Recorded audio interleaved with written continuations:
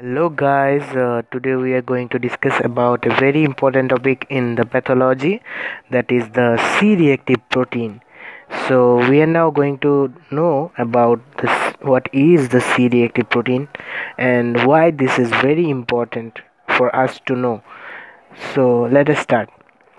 So C-reactive protein is basically a acute phase protein.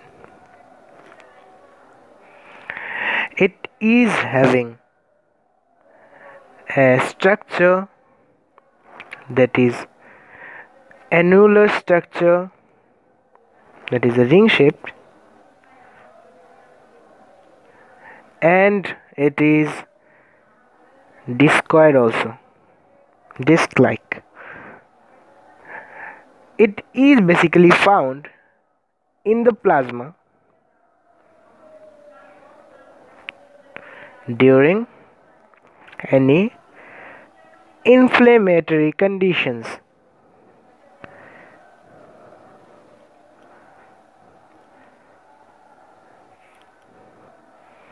So now let us know about the structure of this protein.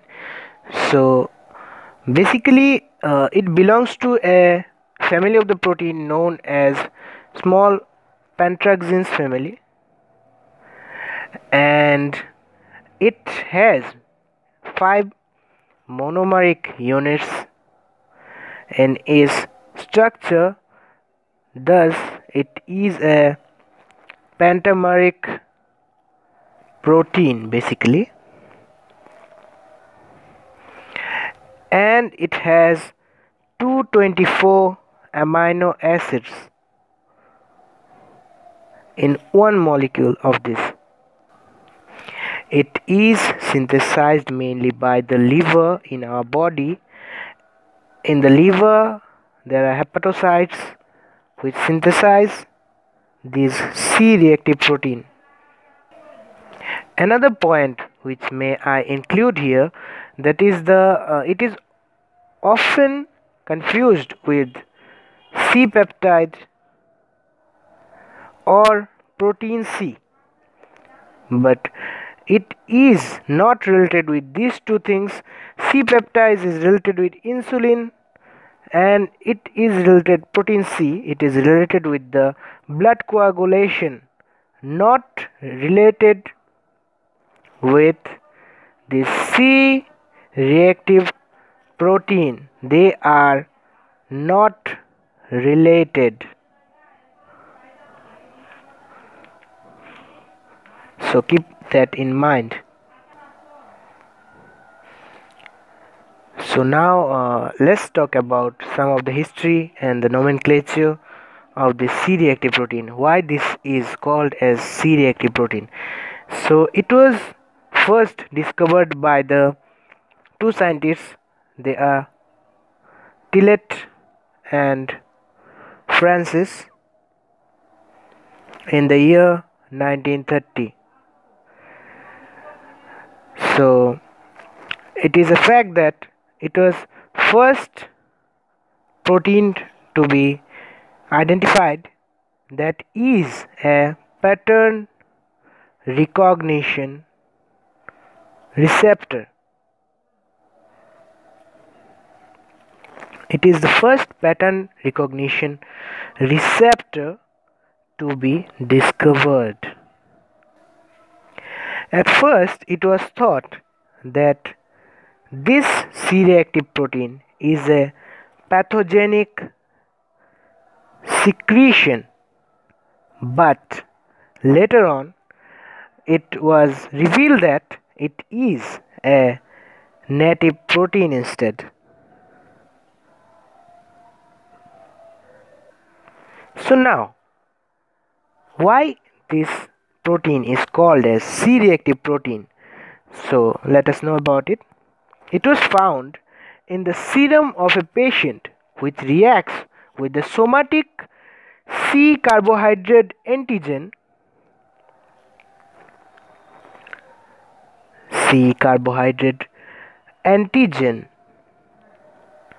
of pneumococcus,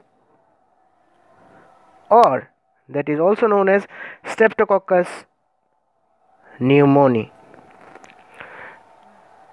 So that is why, as it reacts with the C carbohydrate antigen of the pneumococcus, thus it is known as C reactive protein. This is how the nomenclature was given first. So as all we know that every protein has their genetic basis, so the C reactive protein also has its gene, that is known as CRP gene. It is located on the first chromosome in the human genome. So now let us know about the mechanism of action of this C reactive protein. So first of all, there are some conditions in which these C reactive proteins can be found. So inflammatory conditions basically, like viral, bacterial, and fungal infections, then tissue injury, malignancy, that is cancer, and also necrosis. These are the conditions which basically stimulates the secretion of the interleukin 6 from these two places.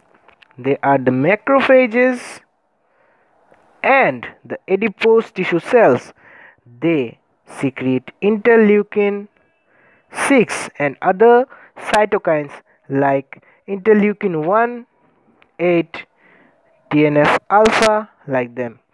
So in the blood circulation, these interleukin 6 goes to the liver, where this interleukin 6 stimulates the hepatocytes to synthesize the C reactive protein. So this is the C reactive protein molecule, and these C reactive proteins, they are released into the blood again, and from there they go to the site of the infection. Here these are the bacteria, pneumococcus like bacteria. So they go there, they basically bind with the phosphatidylcholine, basically it is lysophosphatidylcholine in the membrane of these bacteria, and through the process of opsonization they activate the complement system. This complement system attracts these macrophages, and they go and engulf the bacteria, that is the phagocytose them and kills them. So this is how the C reactive proteins acts in the process of infection and the immunity. So basically we can say that this C reactive protein helps us to clear up the necrotic and apoptic materials from the body. So now what is the clinical significance of the CRP, at first you have to know that if there is any inflammation in the body, the CRP level rises within 2 hours of time, and its half time in our circulation is around 18 hours. So basically plasma CRP level is used for marker as sorry it is extremely sorry the plasma CRP level is used as marker for any inflammatory condition. At first,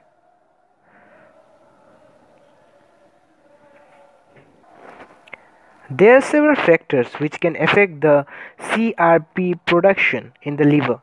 Now, one of the factors is liver malfunction or liver failure, and another cause might be, that is very important cause, that is interferon alpha, which interferes with the production of CRP by the liver. Interferon alpha is found in viral infections. So this is why CRP is a very important compound in our body to be assessed to differentiate between viral infections and bacterial infections. So here we can discuss that in bacterial infections the CRP level is much more higher than in the viral infections. So in viral infections it might be around 40 milligrams per liter, and in case of bacterial infections it might be around 40 to 200 milligram per liter. So we can see here that there is a huge difference in the bacterial infection. So this is used for differentiating between viral infections and bacterial infection. The normal value of CRP in a healthy person's serum is around 5 to 10 milligram per liter, and there are several factors which cause increase in the level of CRP. There are physiological causes and pathological causes also. So let us discuss about these. There are some physiological causes and there are some pathological causes also. So let us discuss about the physiological causes first. First is age. In elderly people the CRP level is increased. That means with age the CRP level in the plasma increases, and in case of late pregnancy also we can see elevated CRP level. So next is the pathological causes in which the CRP level is increased. So let us see about what are the pathological causes here. The main pathological causes, as we all know, that is the infection or inflammation. That is, infection may be due to any viral or fungal or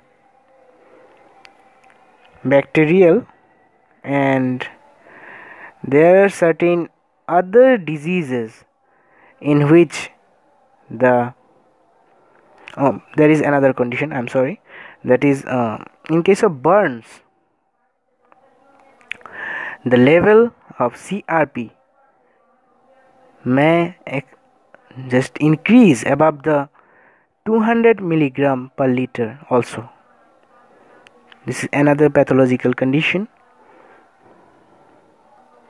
So there are some research studies, they suggest some effects of CRP. So basically higher CRP levels are associated with colon cancer. It is seen that then those person who are having more CRP level in the plasma, that is the average CRP level, they are more prone to the colon cancer. And also they are more prone to the diabetes, hypertension, and various cardiovascular diseases. And it is seen in the research that they are also associated with coronary heart diseases when there is the CRP level is more than 2.4 milligram per liter average. There is double risk factor for coronary heart disease than in the 1 milligram per liter level. That means there is more higher level of risk factor in case of increased CRP level in average. And in another condition that is known as obstructive sleep apnea, in this condition the interleukin 6 is increased, thus the CRP level is also increased. So this is all about the C-reactive protein.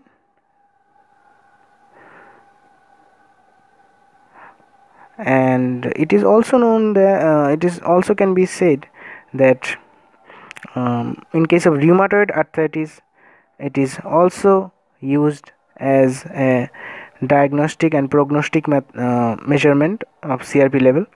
So this is also to be included. And this is all about the C-reactive protein here. And thank you for watching, guys. So please subscribe to our YouTube channel, and please like our videos and share if you like this, and like us on FB also. You can email us your comments or suggestions, or comment below the video. Thank you, guys. See you all.